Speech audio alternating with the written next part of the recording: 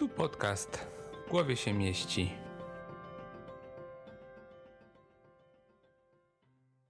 Okay, so thank you, Eckhard, for being a part of my interview, my podcast, and my today guest. He's a neurologist, a psychiatrist, and also psychotherapist. And he was a director of psychometric department of clinic in Berlin, and also the director of Schema Training Center in Frankfurt. Yeah, that's right. Yes, and also he is an author of a lot of great books about the schema therapy. Two of them, they are published in Poland. It's the Kontekstualna Schema Therapy, an integrative approach to personality disorders, emotional dysregulation, and interpersonal functioning, and also breaking negative relationship patterns, a schema therapy, self-help, and support book. Also published in Poland by Gdańskie Wydawnictwo Psychologiczne. Yeah, and I check your site and I find out that you are an author of a lot of great books, and I want to also meet them maybe in English language too. And actually, most of them are in German, but we started a few years ago. We started publishing in English because this is the access to much more people. And the translated books are those who have been written in English, because a translation from German book to another language is kind of more difficult. But we'll see what happens in the next years. Okay.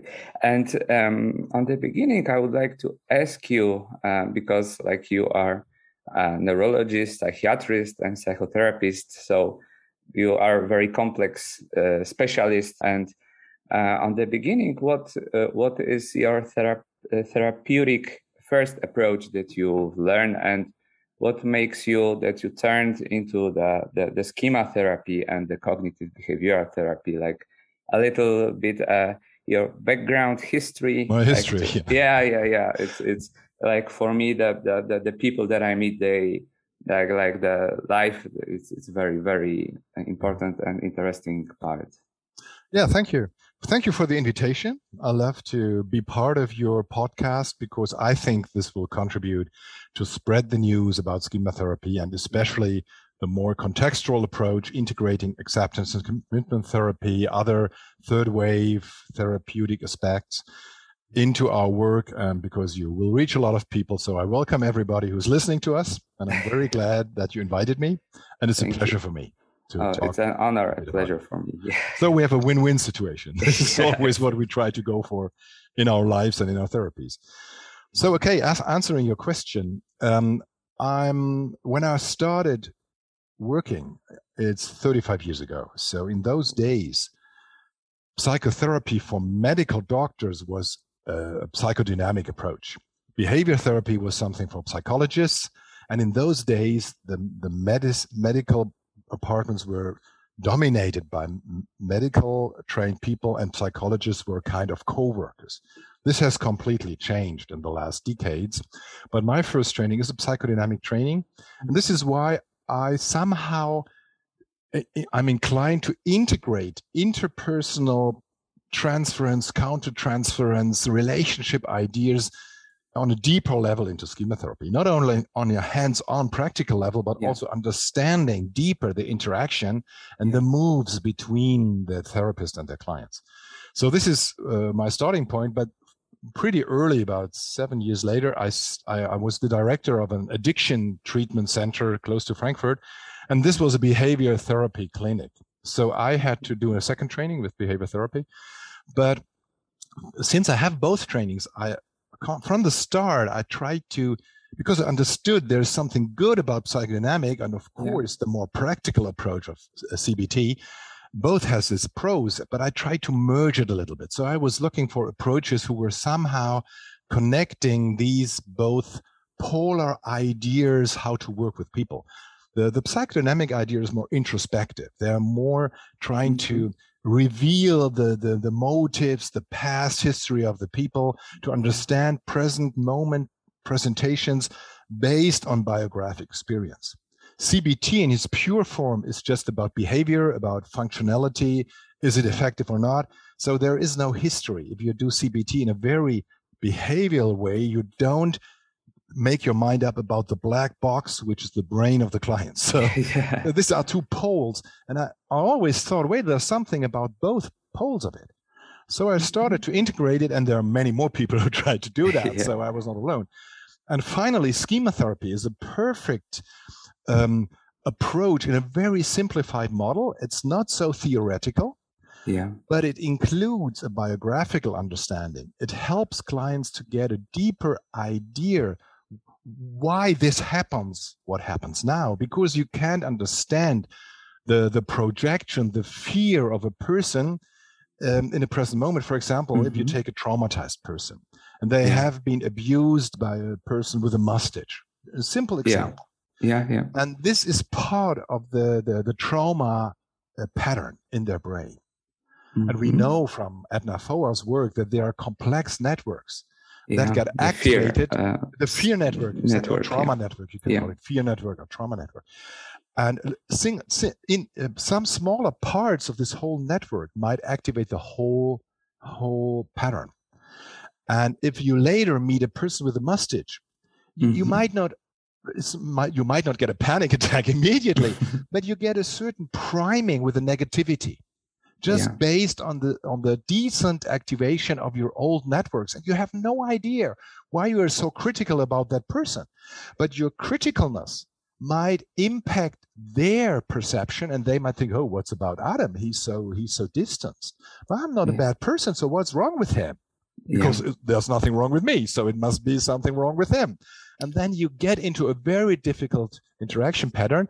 And if you have a negative or distanced reaction on both sides, this might escalate and lead to a not understandable interaction problem in the present moment based on past experience, especially if the other person also have some patterns, maybe a rejection pattern by a critical parent. And then you have a very, very quick mode cycle. We call it a mode cycle. And you get into a very, very rapidly, you might get into a maladaptive interaction, especially, this is our focus on couples work. It helps a lot to understand. But you can understand the escalations between couples much better if you include kind of a background. So the dynamic of the couples, and that we all came in the relationships with our parts of our history, our schemas. And that. No, it's not about the thoughts. It's deeper, Deeper, It's just a feeling. And the problem is that feelings are always in the present moment. We don't have any organ to realize if a feeling is old or new. If a feeling is there, it's there. And we automatically attribute our feelings to the person we are together with now. So there is no sensory organ to understand if a schema activation from inside impacts your feelings. You will always be inclined to think Adam is the problem, not my father or my mother. And this is why we have to reveal these old patterns in imagery and not in talking. You can't access them in the narratives. You need to do imagery to move from the semantic memory, where the language is, to the images stored in the episodic memory. And this is why imagery is an essential part of schema therapy and accesses a completely additional and much more complex storage in our mind. And this helps us to understand why the mustache is the problem. There is no narrative about the mustache. It's an image. And this is why imagery is so helpful. So you were talking about schema, and the schema activation. Exactly. And modes. So maybe because the podcast it's not only for the specialist, so maybe what is the difference between a schema? Like we know that now we are having 19 schemas. Like they add one. I heard maybe it's not official, but I heard that. You heard it through the grapevine. You made a good point, because we were in our talk already there. The schemas is what is it's printed or implemented into our neural networks. And this is our brain. You know, your brain builds up over about 20 years when you grow up. Yeah. And all what happens in the early years is in the episodic memory of your brain. And this is a schema. A schema is a pattern, or if you put it more in an experiential way, is like a little video clip that stores the interaction with you, your parents, your siblings, later in school. And you have a certain inner world based on these video clips. And whenever something happens right now, these video clips get activated, and your brain offers you a blueprint of an interpretation. And it also distorts perceptions, of course, because your brain decides what it regards as more important, more relevant, and then you get it a more intensive perception of that part of the information. And by that, you disregard other parts. There is a selection based on schemas already in perception, like a glass you wear and you're not aware of. Like sunglasses taint your think, oh, it's so dark outside. It's not dark, it's your glasses, you know? Yeah, yeah. And this perception is the first step. And it also includes a kind of an interpretation. A person with a mustache is dangerous. So this taints your feelings towards the situation, which is your reaction already. And this, again, taints your ideas how to react. Maybe better avoid this mustache person. So the mustache is dangerous. Yeah. Like, but this is not consciously. Not consciously. On an emotional level. Yeah. You can't explain it. You just feel it. And these are the schemas. So the schemas, they are located where in our brain? Somewhere in these representations of the world. Bowlby calls it the internal working model. We have an idea about the world, consciously and even more subconsciously in this episodic memory. And the modes are the result of these schema activations and the way you learn to deal with these schemas. Because in general, there are two main paths with schemas.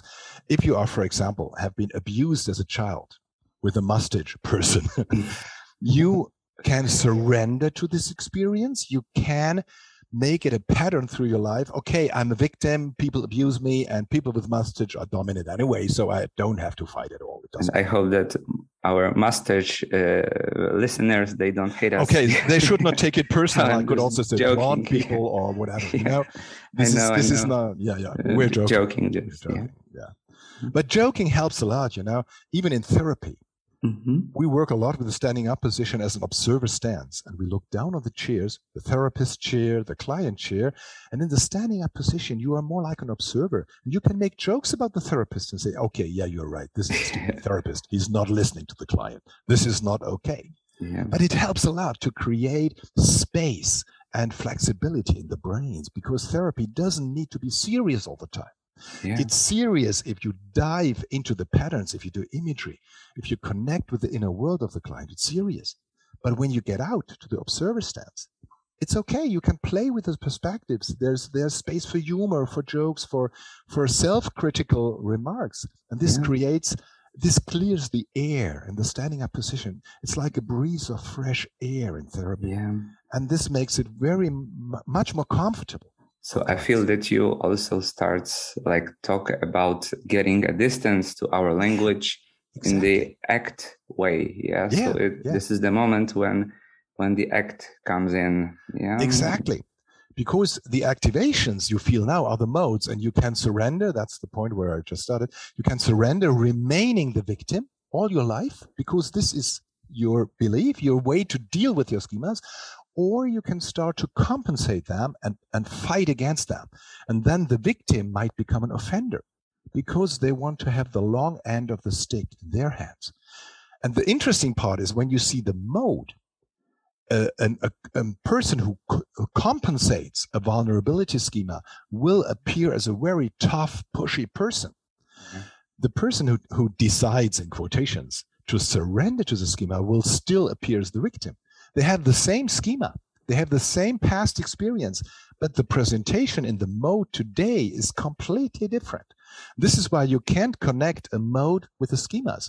You need to do imagery to float back from the mode presentation, rewind the coping modes, surrender or compensation, and go back to the original schema.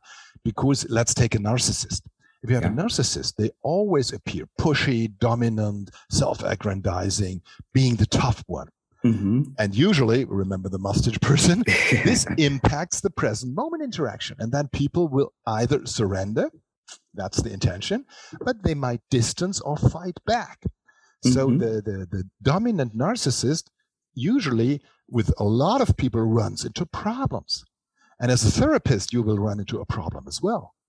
But if you as a therapist do an imagery with a narcissist, and the vulnerable child appears behind the dominant presented coping mode today, then you might say, hey, I got your point. You are brilliant. You're a big person. You make a lot of money.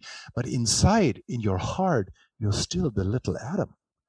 And I want to care for this little Adam. I completely accept all what Adam did over the course of his life. But deep inside, there is still a lonely Adam who wants to be loved and not admired or adored or respected. You want to be loved.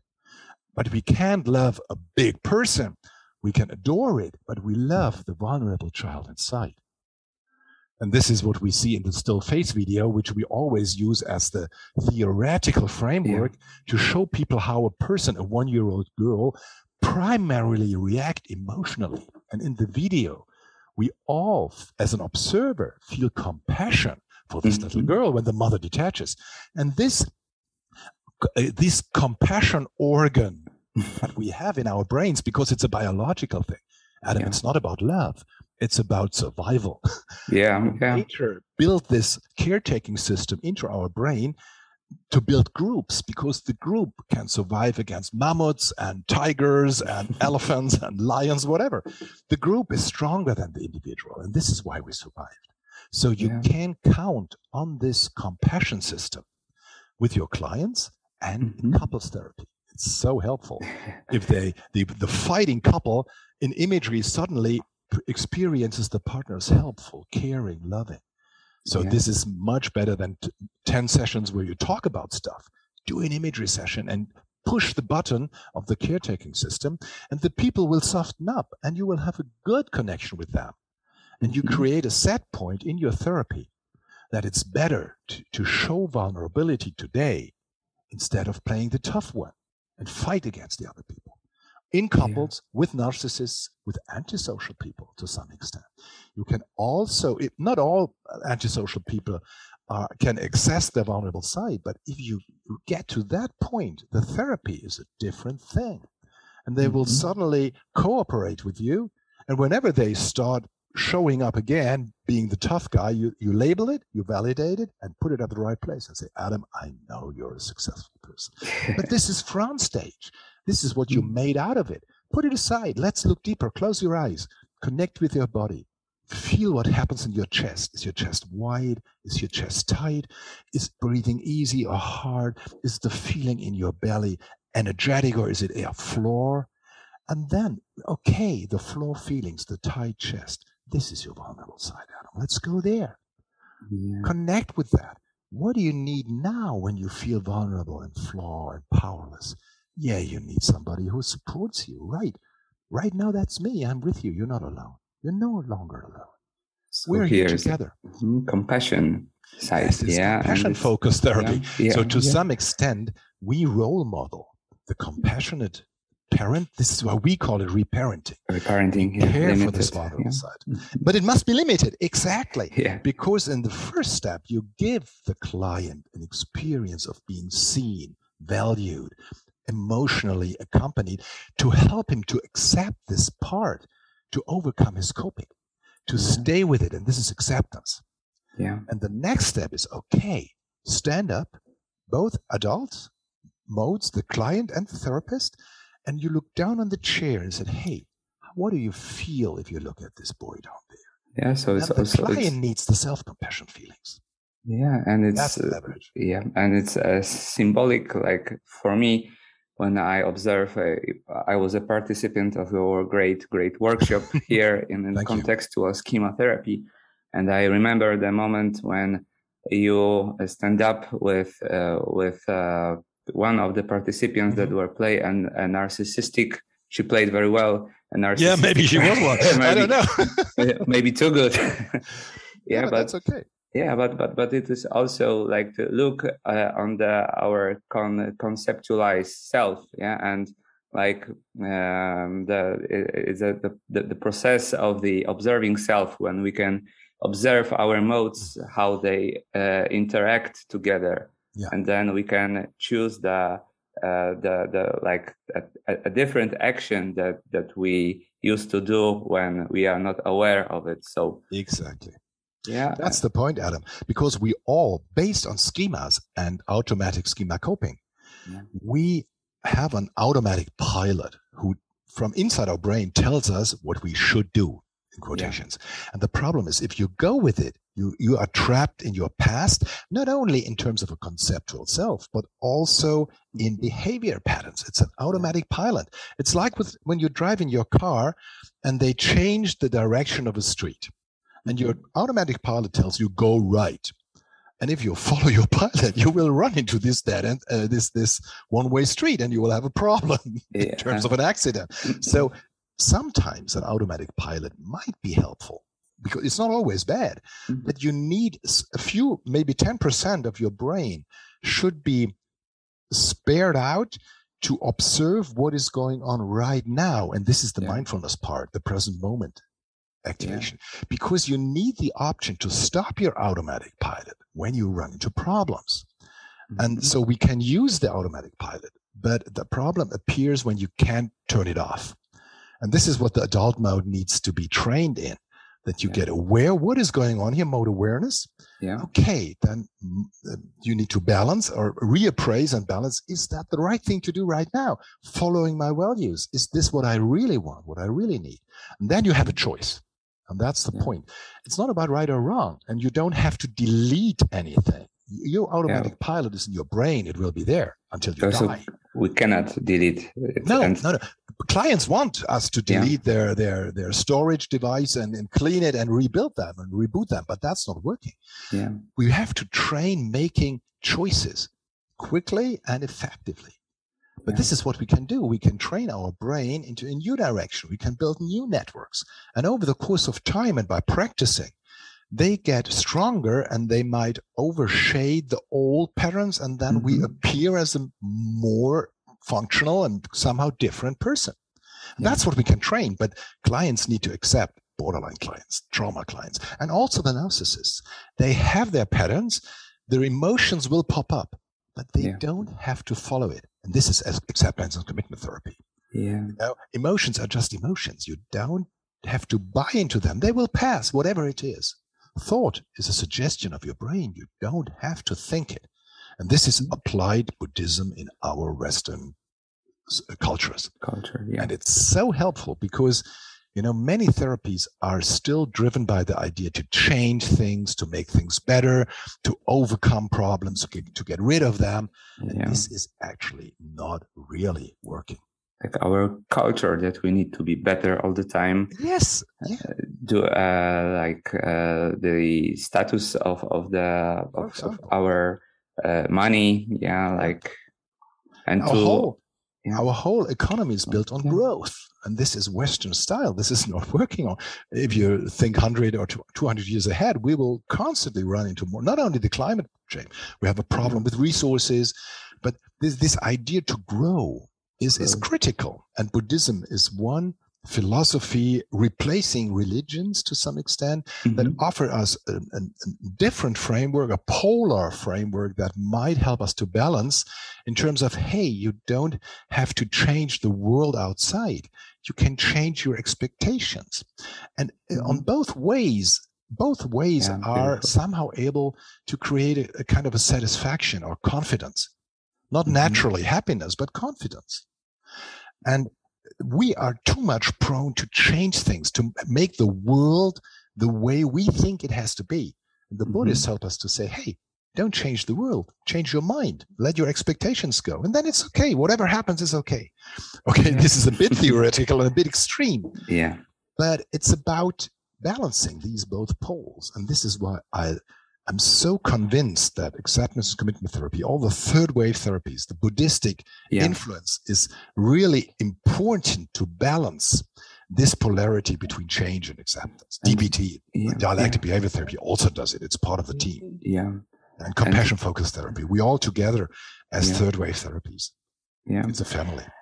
Yeah, and I find out that like in Germany, schema therapy is official a third wave. Like, yeah, and what was the moment that you like maybe discover ACT or you find out a need to actualize schema therapy? What was like the history of the contextual schema?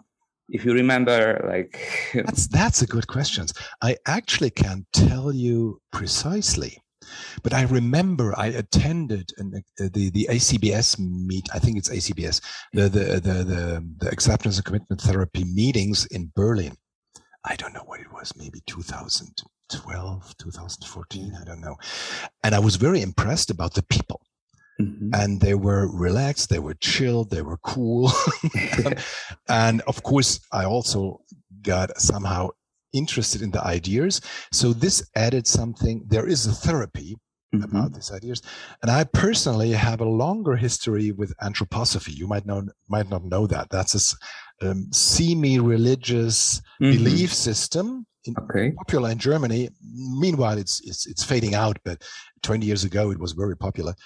And this integrates Christian belief, Buddhistic beliefs. So I was open for kind of Buddhistic thinking for 20 years. Yeah. And then I learned meditation. So on a private path, I got in touch with Buddhistic ideas, with meditation 15, 20 years ago. So there was something inside of me. But then I experienced this ACT community and the ACT ideas. So this was a match. Again, once more, it was a match between something inside of me and something coming from the outside. Then I thought, okay, you can't just do this change-oriented schema therapy, because schema therapy, in the way Jeffrey Young developed it, or Arnold Arns puts it out in his studies, in the book with Gita Jakob, this is not third wave. This is second wave. The conventional schema therapy model is second wave. It's about change. It's about making things better. It's about the content of thoughts. Content. Fighting the critic mode is conventional schema therapy. This is second wave. This thinking is wrong. And then it's because the fact that schema therapy is regarded as a third wave therapy in Germany is resulting from my work and also Ulrich Vorderholzer. Ulrich Schweiger in Lübeck. He's also supporting this third wave idea very much. But this is not schema therapy in general. It's the contextual idea to add these third wave ideas. Schema therapy is more emotion focused, which is not third wave. Many people think third wave is emotion focused work. That's not the point. The essence of third wave is the Buddhistic disidentification idea. Metacognitive therapy. It's not about emotions. Like the more processes, to that you can be observer of your internal experiences. Exactly. And that's the spirit of third wave therapies. And what schema therapy actually does, it adds the deep emotional work taken from Gestalt therapy.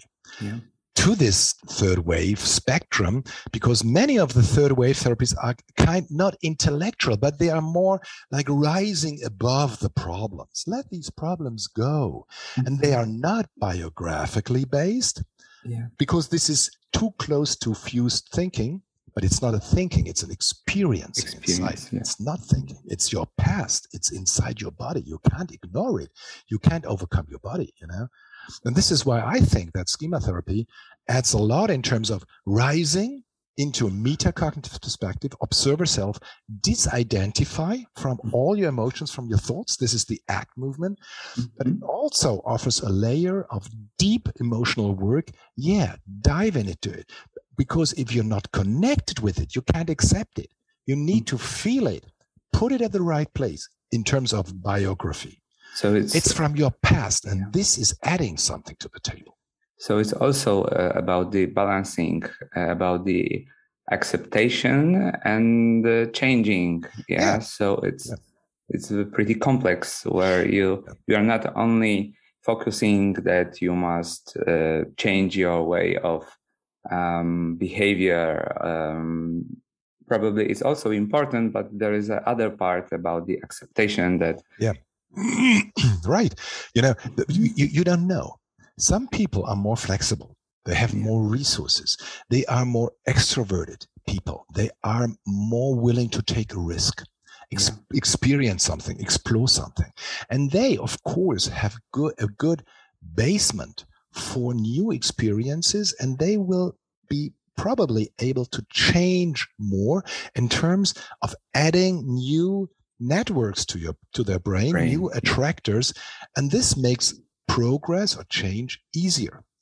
Yeah. But you have a lot of people who are more internalizing, they are more, have a higher neuroticism score, they are more skeptical, they are more inhibited people, more these cluster C-like people from the old DSM-4, not the B cluster, the C cluster. And they are more hesitant. They are not this experiential. And to some extent, they are more bothered by their critic modes. Mm-hmm. So if you help them to identify, neutralize, and try to distance from the critic modes, they might not change very much in terms of behavior, but they will feel relief from their critic mode voices, and then they feel better. And maybe over the course of time, they might become more willing to try something, to do an experiment. But these people, if you deal with critic modes, it's not about changing the critic modes. You don't have to fight them. It won't work anyway. Yeah. They'll come back because they're in your brain.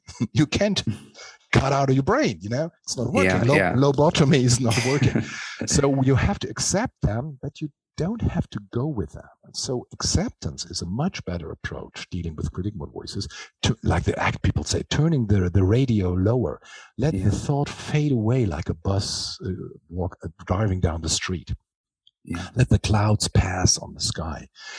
And this is much easier to achieve than to change anything. Yeah. So it's about, you have to find out in your therapy, how much change are people able to achieve? And you'll do that, of course. We don't say, hey, do nothing. It's about achieving what you can achieve, but always have with another eye. You say, okay, maybe this is getting too difficult. Maybe it's better to accept that you're this kind of person and don't feel bad about it. Get your critic modes away and say, people, hey, I know I'm a bit anxious person. I'm not that experiential. I'm not that open. Please accept that. But maybe you do it, and I will go with you. Something like that. And this creates a more peaceful or a more functional cooperation in groups or in couples. Because if you accept them where you are. I'm sorry, because something is disturbing. Yeah, for 1 second. Sorry. You can stop. Oh, it's finished. Yeah, you accepted it, and now it's over. You didn't have to put it out. It goes out by itself. Yeah. So this is what we try to teach people. It's basically easier to let your expectations go. With couples, it's extreme.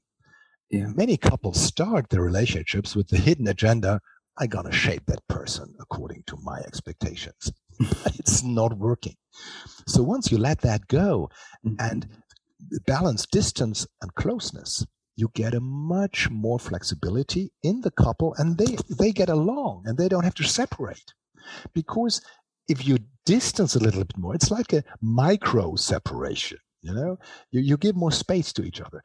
And usually if you distance more, the attractive parts of your partners become even more attractive, and then you're willing to connect a bit more. And when it gets too difficult, you distance again, like the hedgehogs, When they want to hug each other, it's getting itchy. And when they get away from each other, it's getting cold. So you need a good balance between itching and feeling cold. This is what you can do with couples. And this is why we have low separation rates with couples work. They don't all end up in paradise, Yeah, but life isn't a paradise, so but we go for it. All these advertisements tell you, if you look at the TV channels, life is paradise. If you don't get there, you're wrong. You have to buy our food, our products. Yeah. But actually, the problem is people think in dichotomic black and white patterns. Either I have a good relationship or I have to separate. But the problem is with the next relationship, If you don't change your schemas, your behavior style, you will probably run into the same problems. So it will not be better, it will just be different. And this is no big gain. And you pay a price for a separation. You usually pay quite a high price. So it's much more effective to offer this third option in terms of balancing. You made that point, and say, okay, what works well in sharing? So share it. And if you're on different agendas, okay, go on parallel tracks. That's no problem. A couple doesn't need to do everything together. You can be on separate tracks, and whenever it fits, that's okay. And if it's a misfit or mismatch, you can do it on parallel tracks. That's okay. And this is the gain of couples work. Not to change people, but help them to accept the shortcomings of the partners, but enjoy the pros and the overlap. Yeah. And be compassionate to each other. Yeah, exactly. But the compassion, the anger about the mismatch overshades or poisons your empathy and your compassion. And this is really stupid. Yeah? Instead of enjoying the overlap and share the communalities, you fight against the mismatch. And then the fighting, the sympathetic activation, your anger activation, poisons your compassionate side. This is not helpful. This is not wise. So, is it a challenging working with couples? Yeah, because on my workshop, I remember it was with Arthur Freeman. He told us that he did a workshop about the couples therapy, and on the beginning he said that remember, don't do couples therapy. And is it a challenging part of like a clinical working with couples, or how do you feel? Yeah, that's a good point. Many people actually think that working with couples is very difficult. And in the beginning, I felt the same. But what we did is that we, like Jeffrey Young did it with schema therapy in general, we try to analyze what is the basic model of our interaction. This is the mode cycle. And then we developed a very practical hands-on module system. This is on the website. If you go to the English website, there are the modules. And the point is, if you reduce the complexity of the couple interaction to what they show you in the therapy room, because we think the pattern they show in the therapy room is driven by schemas. Yeah, and it's the same schemas and the same pattern what they show in therapy as what they do outside. So we don't listen to all the stories. This is the conceptual self. These are the narratives. We go to the interaction and say, and just take the role, the coping mode, and the emotions behind it. So we simplified the model extremely, and this is in the videos. If you go to the tutorials on the website, you get all the explanation with the still face video and the smartphone metaphor. We simplified the model almost painfully, but this helps us that in the first session, latest in the second session, you convey this model to the couple, and then you have a joint agenda. You have a conceptualization, which is you can apply to every interaction in the room, and you can show it's more on the dominant. We call it the red leg, the dominant side, the antisocial pole. I push my agenda through. Or is it more on the cooperative side, what we call blue leg, which is more to submission? So is it more on the dominant side or more the submissive side? So with this simple two-leg or polar model, you have a grid, a framework where you can put every interaction on. And then you just simply tell the couple, if you're both going to your dominant, self-centered, self-assertive red side, you will run into problems. Then we'll have a fight. So to overcome that fight, you just have to stop it, rebalance, get your mind up, make your mind up. Where do you want to go with this relationship? What are your values? What is the purpose of your relationship? Is it fighting? Probably not. Or go back to your past, to your better times, to your honeymoon. What connected you in the past to connect them with the pro side of the other person? And then on your more cooperative other directed pro-social side, you try to reconnect with the other person. So it's about balancing these two legs and then help the clients to, and this is actually ahistorical up to that point. It's just about the interaction in the present moment. But to stop the maladaptive moves, get back, balance, and then we do the imagery that I already mentioned, the conjoint imagery. And then starting from the clash, we do the float back to the childhood of one partner. Let's say we use Tom and Betty. So be a homosexual couple as well. That's no difference. And when Betty floats back and you find out that Betty is always fighting against her dominant father, then you might realize why she's so angry at Tom and always pushes him and always fights back. But in the child, she will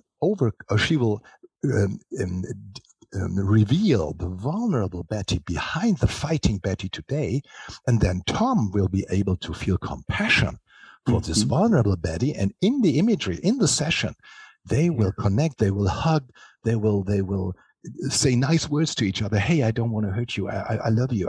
When I see that part of you, this is the Betty I love. Then you create a set point of feeling connected in your session. And it heals schemas too. Yeah, to some extent. Well, actually, you show them how to deal with it, and we record the sessions so they can take the sessions back home and listen to it, and then you have like an archive of good moments. And whenever they run into trouble at home, they can listen to these resource-oriented experiences in the sessions.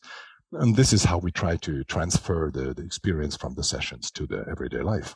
And in the other way, if Tom always have been neglected and pushed away by somebody, and he detaches and he says, yeah, I'm not seen anyway, so I can back off and go to my office and play computer.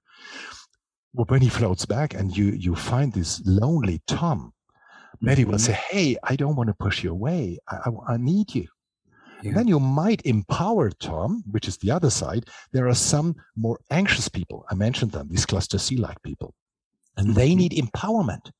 Then we do an imagery where we close eyes and they stand up and say, okay, picture being a powerful person. Maybe you use an image from a video or a movie or a novel. Be this powerful person, rooted in the ground, your strong legs, you're full of power. How do you want Betty? And next week, overnight, a miracle happens. And next week, Betty is the Betty you love.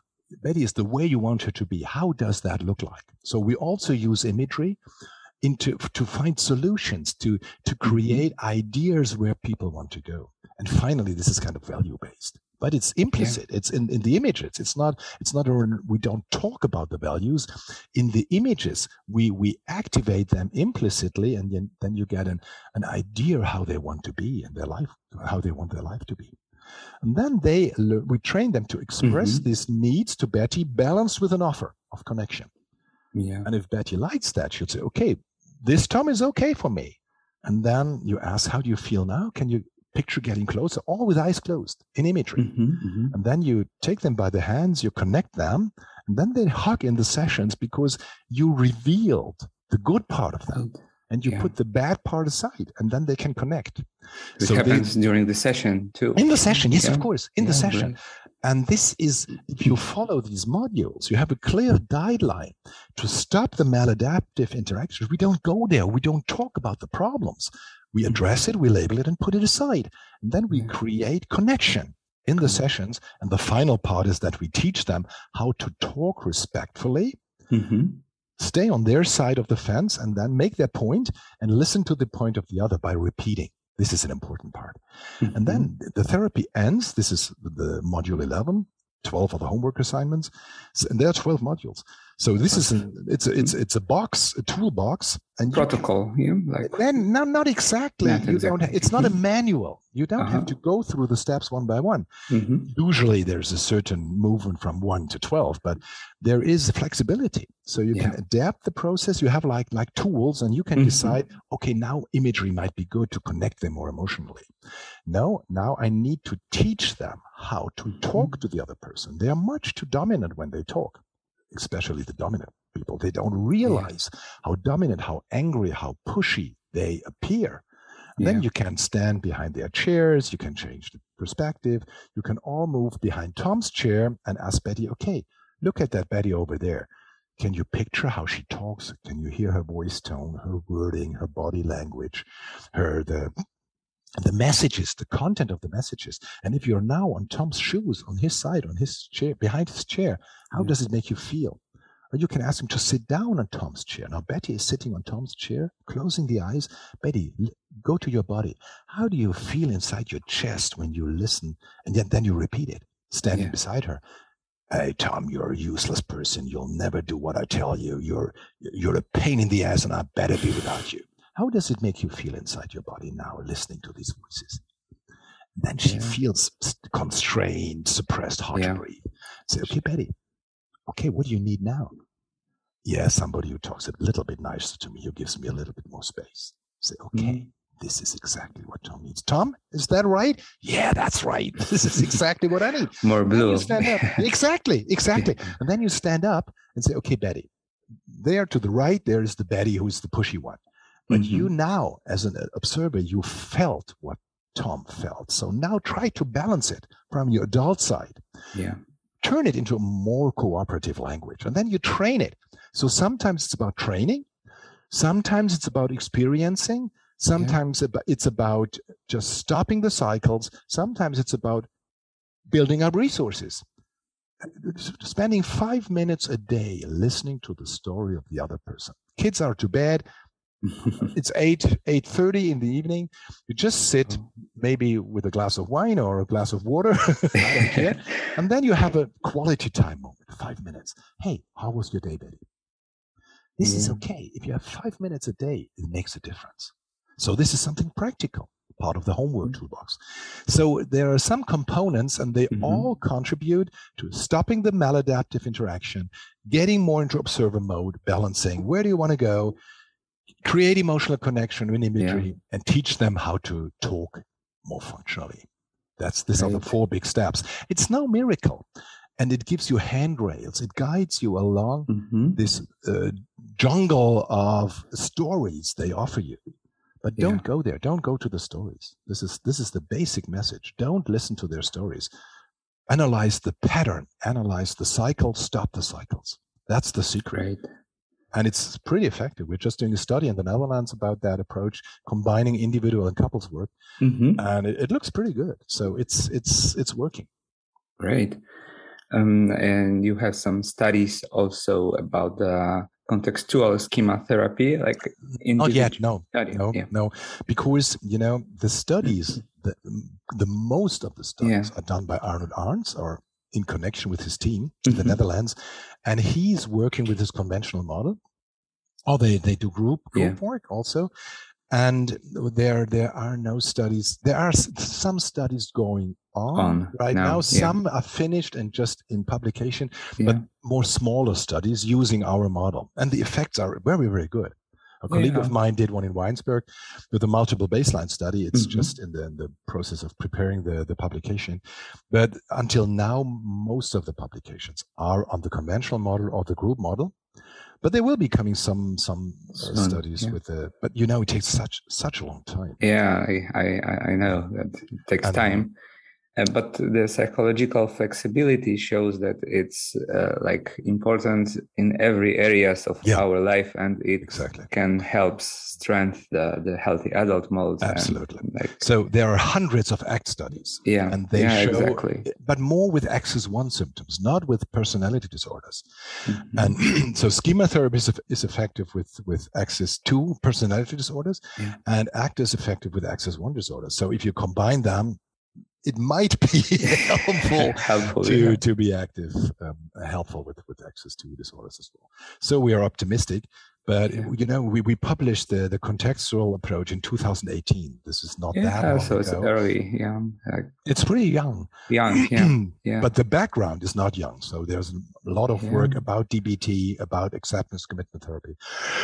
And to integrate also the motivational interviewing into the schema therapy. So it's also great. Yeah, because the movement, what they do, Miller and Rolnick, what they do with their frames approach in terms of balancing between offering something, giving an active feedback from the therapist side, and then stepping back and say, okay, but you're responsible. You have to make the choices.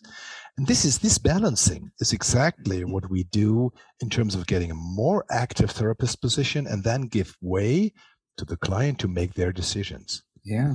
And this balancing is good. And it strengthens also the therapeutic relationship. That you are responsible for or your own choices, and it's okay for me. Like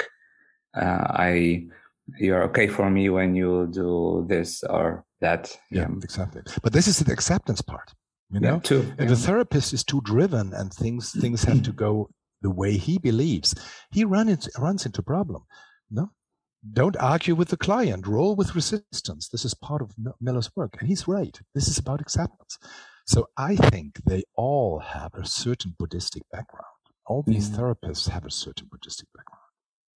And this is helpful. So many of the new therapeutic approaches are somehow tainted with these Buddhistic ideas, and we try to integrate all that and contribute to the process-based approach right now in terms of adding emotional work to the more cognitive work of acceptance commitment therapy, add an effective way of working with the biography, not wading through it, but understand it, accept it, and put it at the right place, and then be free to do something different.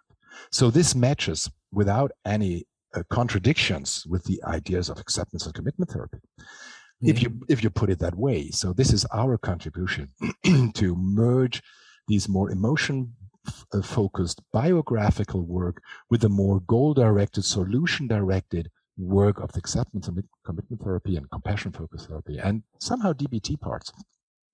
And this integrates into a very consistent, homogenic approach, which we think is actually the future. Process-based therapy is a good idea, so we try to contribute a little bit in terms of relationship, how to manage the relationship, how to do imagery work, how to connect with the past and get beyond it in terms of more life quality and where do you want to go. How to reinforce healthy behaviors like self-care and so on. Okay, so thank you for such a great interview about about the history, about the most important things in contextual schema therapy, about the couples therapy. Thank you very much. It was a pleasure. I enjoyed talking to you, Adam. Thank you very much. So, and I wish your podcast a lot of success, a lot of followers or listeners, because this is a great job you're doing there, to bring all this good news and fresh information to the people. I try to do my best, and it looks pretty good.